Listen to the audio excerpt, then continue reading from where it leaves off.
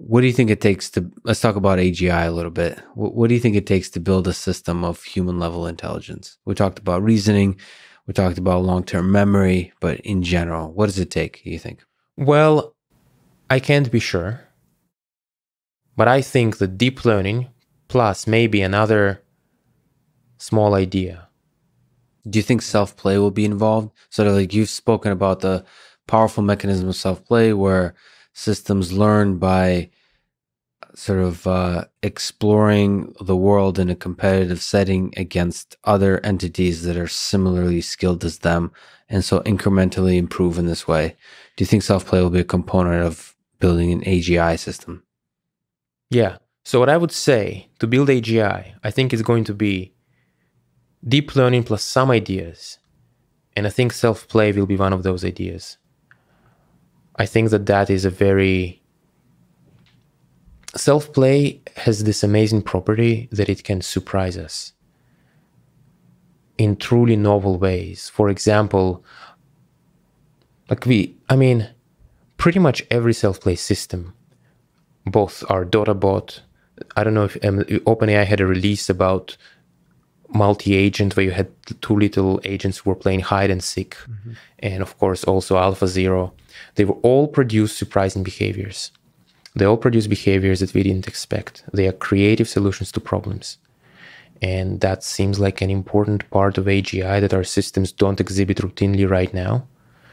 And so that's why I like this area. I like this direction because of its ability to surprise us. And an AGI system would surprise us fundamentally. Yes, and to be precise, not just a random surprise, but to find a surprising solution to a problem that's also useful. Right. Now, a lot of the self-play mechanisms have been used in the game context, or at least in the simulation context. How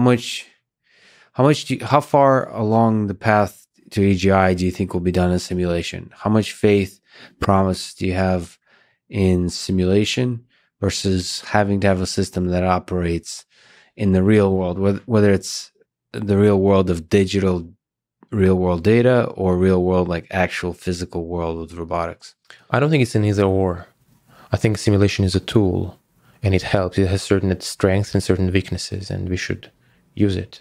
Yeah, but okay, I understand that. That's true. But one of the criticisms of self-play, one of the criticisms of reinforcement learning is one of its current power, its current results, while amazing, have been demonstrated in simulated environments or very constrained physical environments. Do you think it's possible to escape them? Escape the simulated environments and be able to learn in non-simulated environments? Or do you think it's possible to also just simulate in a photorealistic and physics realistic way the real world in a way that we can solve real problems with self-play in simulation? So I think that transfer from simulation to the real world is definitely possible and has been exhibited many times by many different groups. It's been especially successful in vision. Also, OpenAI in the summer has demonstrated a robot hand which was trained entirely in simulation in a certain way that allowed for sim to real transfer to occur. Is this for the Rubik's Cube? Yeah, that's right. And so I wasn't aware that was trained in simulation. It was trained in simulation entirely. Really? So it wasn't in the physical, the hand wasn't trained? No. 100% of the training was done in simulation. And the policy that was learned in simulation was trained to be very adaptive. So adaptive that when you transfer it, it could very quickly adapt to the physical world. So the kind of perturbations with the giraffe or whatever the heck it was, were those part of the simulation? Well, the simulation was generally... So the simulation was trained to be robust to many different things, but not the kind of perturbations we've had in the video. So it's never been trained with a glove. It's never been trained with a stuffed giraffe. So in theory, these are novel perturbations. Correct. It's not in theory, in practice. That those are novel perturbations. Well, that's okay. That's a clean, small scale but clean example of a transfer from the simulated world to the physical world. Yeah, and I will also say that I expect the transfer capabilities of deep learning to increase in general. And the better the transfer capabilities are, the more useful simulation will become. Because then you could experience something in simulation and then learn a moral of the story, which you could then carry with you to the real world. Right. As humans do all the time when they play computer games. So let me ask sort of an embodied question, staying on AGI for a sec. Do you think AGI system would need to have a body? We need to have some of those human elements of self-awareness, consciousness, sort of fear of mortality, sort of self-preservation in the physical space, which comes with having a body? I think having a body will be useful. I don't think it's necessary. But I think it's very useful to have a body for sure, because you can learn a whole new... You can learn things which cannot be learned without a body. But at the same time, I think that you can, if you don't have a body, you could compensate for it and still succeed. You think so? Yes. Well, there is evidence for this. For example, there are many people who were born deaf and blind, and they were able to compensate for the lack of modalities. I'm thinking about Helen Keller specifically. So even if you're not able to physically interact with the world, and if you're not able to... I mean, I actually was getting at...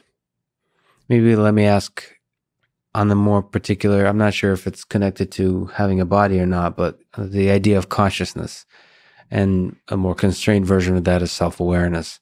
Do you think an AGI system should have consciousness? It's what we can't define, whatever the heck you think consciousness is. Yeah, hard question to answer, given how hard it is to define it. Do you think it's useful to think about? I mean, it's definitely interesting. It's fascinating. I think it's definitely possible that our systems will be conscious. Do you think that's an emergent thing that just comes from... Do you think consciousness could emerge from the representation that's stored within neural networks? So like that, it naturally just emerges when you become more and more... You're able to represent more and more of the world? Well, I'd make the following argument, which is humans are conscious, and if you believe that artificial neural nets are sufficiently similar to the brain, then there should at least exist artificial neural nets that should be conscious too. You're leaning on that existence proof pretty heavily. Okay. But that's the best answer I can give. No, I know. There's still an open question if there's not some magic in the brain that we're not. I mean, I don't mean a non-materialistic magic, but that the brain might be a lot more complicated and interesting than we give it credit for. If that's the case, then it should show up, and at some point we will find out that we can't continue to make progress. But I think it's unlikely. So we talk about consciousness, but let me talk about another poorly defined concept of intelligence. Again, we've talked about reasoning. We've talked about memory. What do you think is a good test of intelligence for you? Are you impressed by the test that Alan Turing formulated with the imitation game with natural language? Is there something in your mind that you would be deeply impressed by if a system was able to do? I mean, lots of things. There is a certain frontier of capabilities today. Yes. And there exist things outside of that frontier, and I would be impressed by any such thing.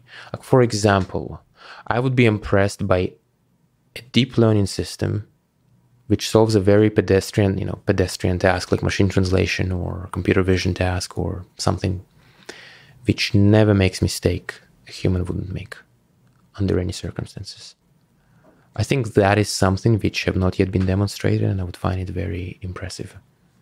Yeah, so right now they make mistakes they might be more accurate than human beings, but they make a different set of mistakes. So I would guess that a lot of the skepticism that some people have about deep learning is when they look at their mistakes and they say, well, those mistakes, they make no sense. Like, if you understood the concept, you wouldn't make that mistake. Yes.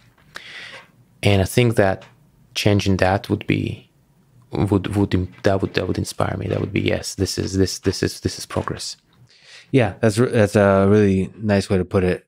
But I also just don't like that human instinct to criticize a model as not intelligent. That's the same instinct as we do when we criticize any group of creatures as the other.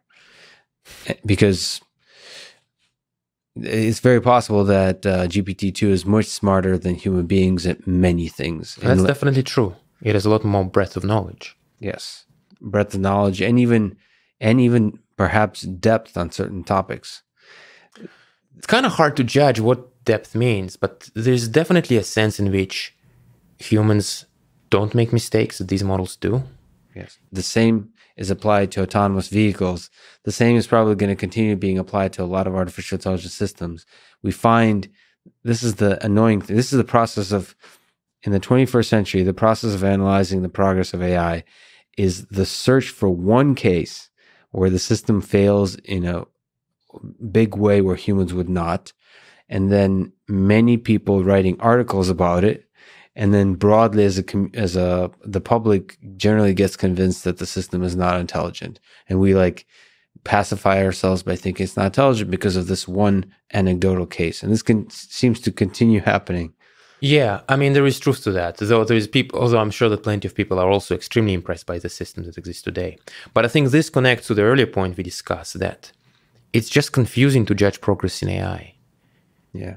And, you have a new robot demonstrating something. How impressed should you be?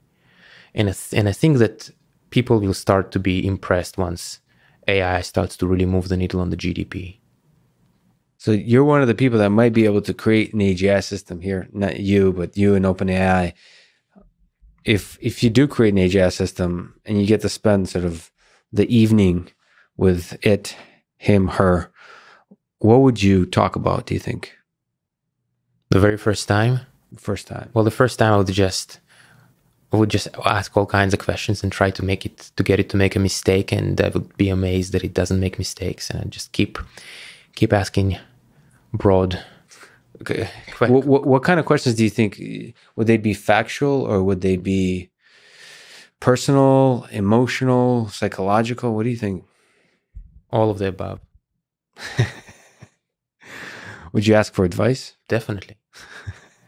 I mean, why would I limit myself talking to a system like this? Now, again, let me emphasize the fact that you truly are one of the people that might be in the room where this happens. So let me ask a sort of a profound question about, I just talked to a Stalin historian. I've been talking to a lot of people who are studying power. Abraham Lincoln said, "Nearly all men can stand adversity, but if you want to test a man's character, give him power." I would say the power of the 21st century, maybe the 22nd, but hopefully the 21st, would be the creation of an AGI system and the people who have control, direct possession and control of the AGI system. So what do you think, after spending that evening having a discussion with the AGI system, what do you think you would do?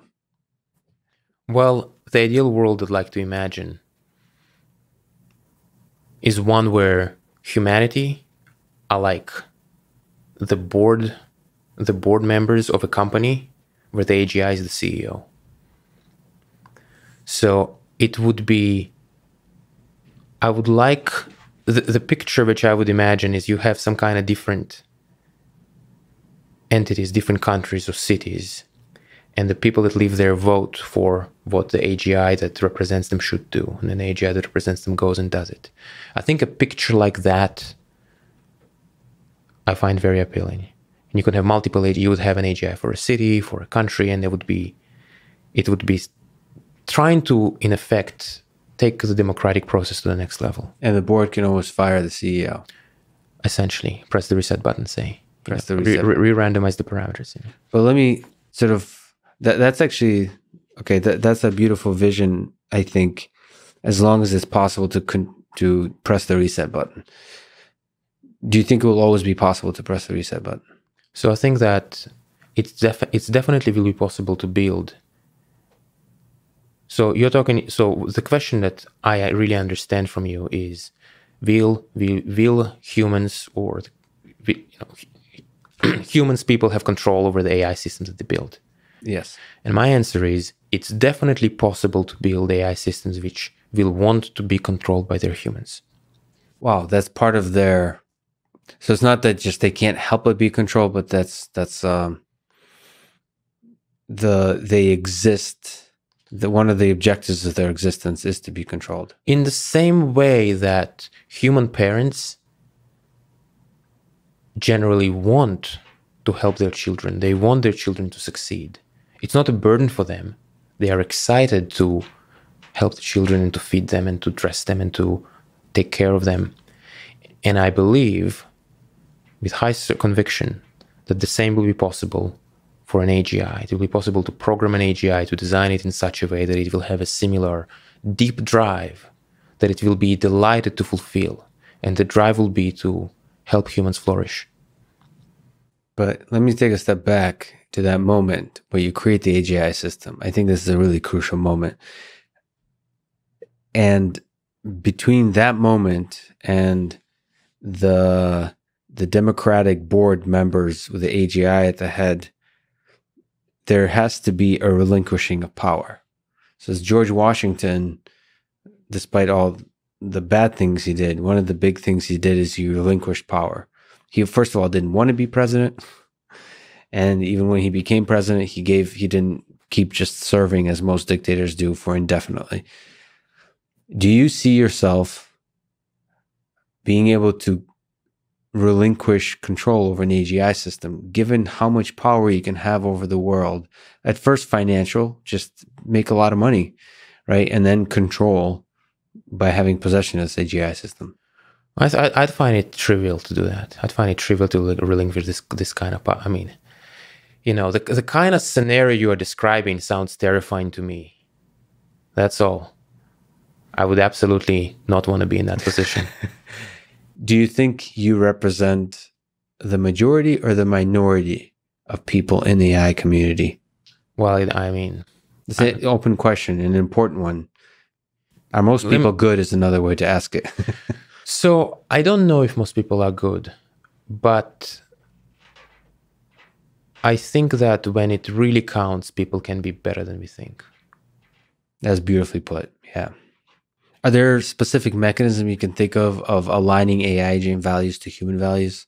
Do you think about these problems of continued alignment as we develop the AI systems? Yeah, definitely. In some sense, the kind of question which you are asking is, so if I were to translate the question to today's terms, yes, it would be a question about how to get an RL agent that's optimizing a value function which itself is learned. And if you look at humans are like that because the reward function, the value function of humans is not external, it is internal. That's right. And there are definite ideas of how to train a value function, basically an objective, an as objective as possible perception system that will be trained separately to recognize, to internalize human judgments on different situations. And then that component would then be integrated as the base value function for some more capable RL system. You could imagine a process like this. I'm not saying this is the process, I'm saying this is an example of the kind of thing you could do.